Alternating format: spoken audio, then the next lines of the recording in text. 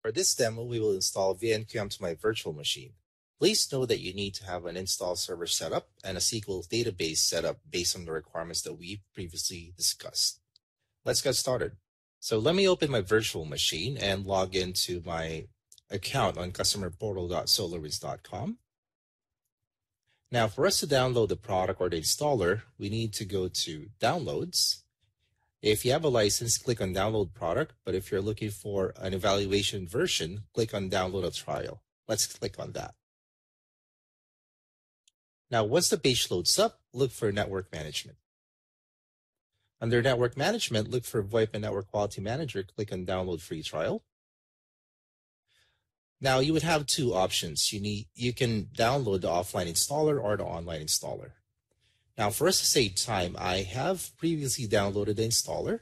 For us to run the installer, let's go to Downloads and right-click on SolarWinds VNQM Evaluation and run it as an administrator.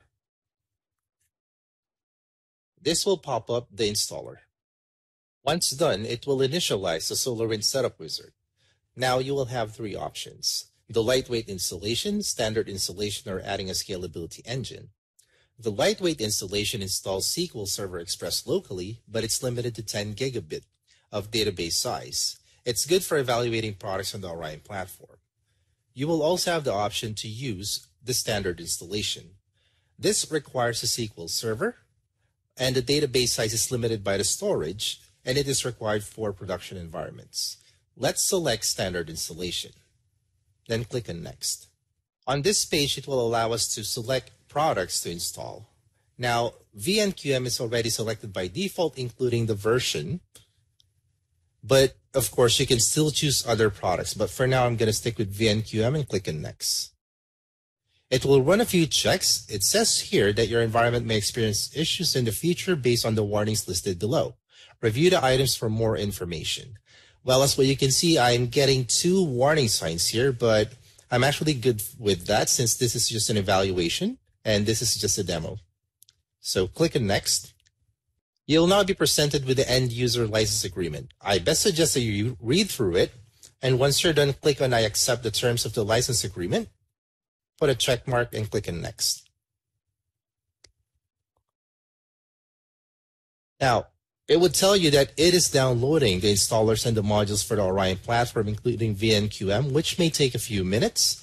And while this one is loading, let me give you a few tips, all right, when installing an Orion platform product. So do not install Orion products on the same server as your SQL server. Hopefully the reason is pretty apparent, as both need a good chunk of resource and are likely to be much for more than one or for just one server. So just don't, because it won't end well. Now, next would be do not install any Orion platform products on a domain controller. I think the product will actually stop you for this one because it's not a good mix.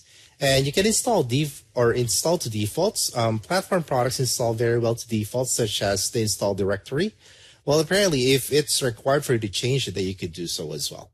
Okay. Now, you can refer to the documentation that we do have for VNQM listed on your participants guide if you need more guide to actually work with the setup. Let's wait for this to finish. Once done, it will ask us to go through the SolarWinds configuration wizard. Let's click on Next. Now, there are a few things that we need to set up, such as your database. And this will walk us through on how we can configure your database. Now, it is requiring us to set up the SQL server. So let me put my SQL server IP address in. And of course, you need to have an account for this one for authentication. So I'm using my SQL user, and I'm going to type in my password and click on Next. Now, under database settings, you can specify the SQL server database, or we can create our own. For this case, I'm going to create a new database since this is a new install. Let's name it as VNQM install and click on Next. Now you need to specify the SQL Server account for Orion to use. I'm going to use my existing account for this matter. Click on Next after. Now, under website settings, it says here, enter the IP address, port, and location of the Orion Web Console. If you're good with the defaults, then you can click on Next and click on Yes. Now, it says here that these are the services that we will be installing. If you agree to it, then click on Next, then click on Yes after. Now, once you have confirmed all of the services, click on Next, and we just need to wait for the configuration to finish. This might take a few minutes, up to, let's say, less than an hour, depending on how well your server is. But most of the time, it usually takes between 15 to 20 minutes with the current version. Let's wait for it to finish.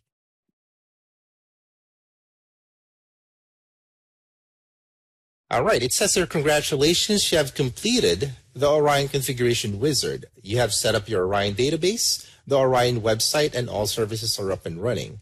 Now let's select Launch the Orion Web Console and click on Finish for us to start monitoring for VNQM. And you'll be routed over to the login page. Now for the first time that you would be logging in here, it would ask us to create a new password. So simply put your password in, make sure that it's secure and safe. You have the guidelines below, and click on Save and Login. Once you have clicked on Save and Login, it would prompt you to work with your network discovery. Now, we do have a specific video dedicated for network discovery. It is called Deploying the Orion Platform. If you want to check it out, all you need to do is look for it on the On-Demand section under Orion Platform Classes. That's it for now, and thank you.